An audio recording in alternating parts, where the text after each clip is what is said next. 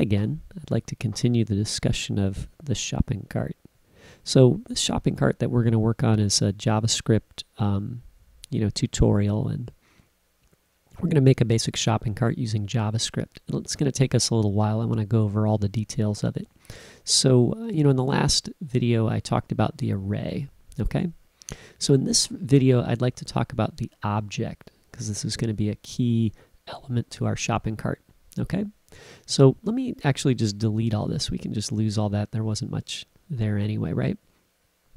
We're going to come back to that array and the object and put them all together too in the future. So let's talk about the object now. So what is an object? Well, an object is a collection of methods and properties. So essentially it's a collection. So, just like the array is a collection, it's an ordered collection, right? Because everything in the array is organized on an index. All the items are, 0, 1, 2. So you can get the item at the first position or the second position, right? An object is a collection of that's organized on a key. Okay, so the key is like a named, position.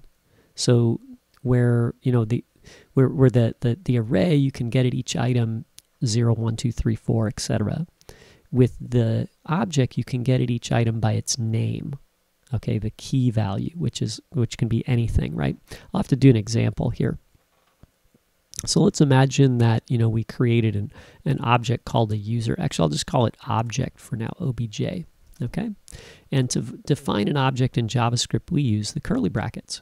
So our object begins here and ends here, right?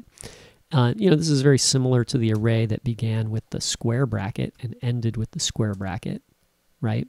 The object begins with the curly braces, okay? So to define the key values in an object, you just type the name. So I'll type key, and then you follow with a colon and the value. So here, key is equal to 10. And then you could say, like A is equal to, 33, and B is equal to, a name, okay? The key value can be anything. So the key, it needs to be a string of letters or numbers, right? You can't begin on a number, okay? The value here can be anything you like. It can be a number, it can be a string, it can be another object, it can be an array, okay? So this can be pretty much anything. The key, though, needs to be an identifier. So an identifier is the type of names that you create in your program to represent variable and function names, okay? So it has to begin with a letter.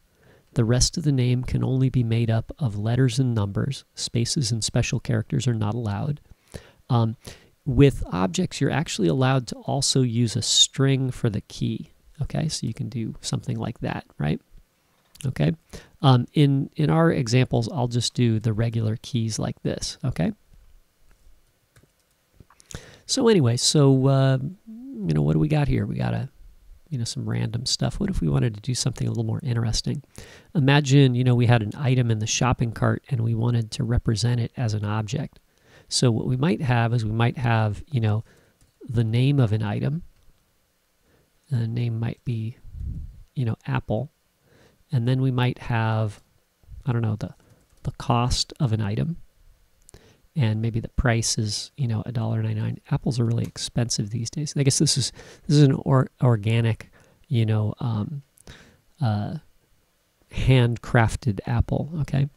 And then you might have like a count, right? How many apples did I buy? Well, I can only really afford one at $1.99, but maybe I'll just buy two anyway, right? So anyway, so there we go. Now this might describe pretty well something in our shopping cart. We might even want to add more properties, okay? But anyway, now that we've got this shopping cart item, like how do we get at the elements inside here? Okay, well, back to console log. Oops, I got to put the dot in there, right? So console.log. If I want to get an object, I can just type it in here and then we'll refresh. I'll save and then refresh over here, right? And the console says, oh, that's an object. And then here's what it looks like, you know, in JavaScript terms. But how do we actually get the values out of there? Well, we can do this, right? If I say object.name, right? Notice that's the key value, right? So if I name the key, I'll get the value here, okay? Let's try it. I'll save that, and I'll go back here and refresh, and then you can see I get apple, right? And if I wanted to get a different value, like I want to say, you know, console.log object.cost, right? Then you can see I get $1.99, right? So anyway, so that's pretty interesting, right? You know, with the array, we're getting everybody by index, but the index isn't very descriptive, like, you know, 1, 2, 3, like what, you know, what is index 1? You know, we don't know. But here, when I get in an item with console log and I say object.name and I use the key is very descriptive, right? So this is the name and this must be the cost. Those are two different things, and it's very obvious reading the code. So that's one of the great things about the object is that, you know, when you get at the elements in there, they're very descriptive, right? On the other hand, the array is kind of nice too because you can keep things in an order, right? So think about that. There's two different ways you can work with this. So let me just, you know, present this idea. When we create the shopping cart, we'll use an array to hold items in the cart, but every item will be represented as an object with descriptive properties. So that way, you know, when we have the cart and the array, we can look at each item in the cart in order because they're in the array, but each item individually, we can look at its properties and get the name, the cost, and the count because those will be objects, okay? So anyway, so there's our objects there. Let me do another example here. I'm going to do a for loop.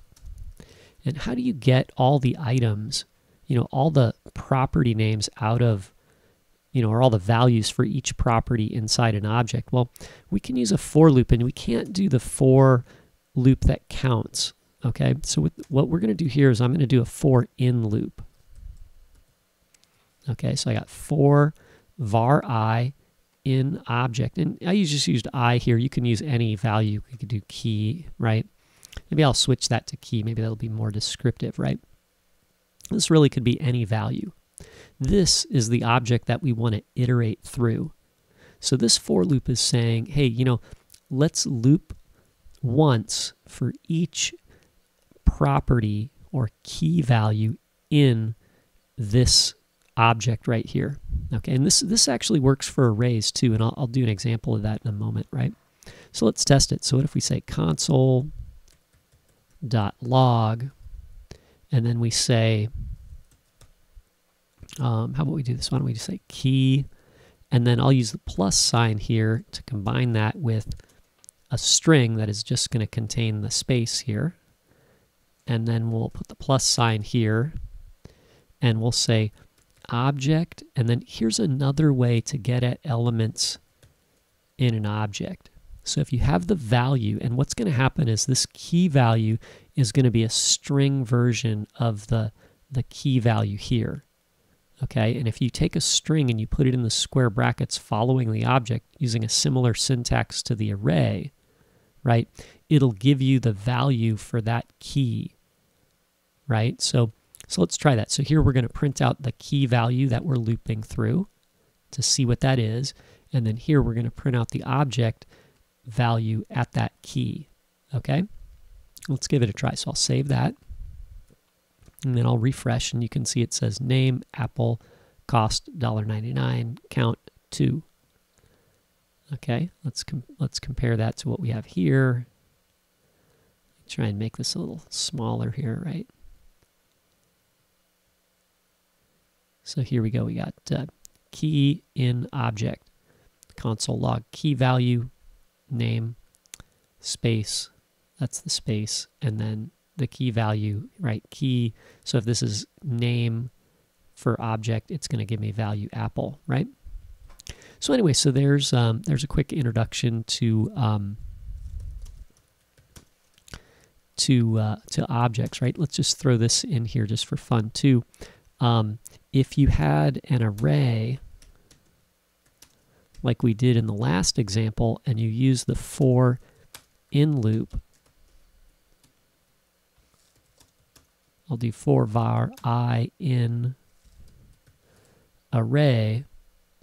Actually, why don't we do a key like we did this one up here, and then I'll just copy this. And then on this one, we're going to loop through array, right? So we can loop through an array in the same way. Watch what happens here. So with the array, you'll see that we're looping through, each item in the array without knowing the length, like it kind of figures that out. And then the key value is just the index. Okay, and then, if we say array bracket key, if the key is the index, then it gives us the value, right? So anyway, thanks for watching. I hope that's useful. And like I said, we're going to continue this into a shopping cart. I'm just trying to get the basic ideas out now. And then I hope you guys can follow along. Thanks for watching again.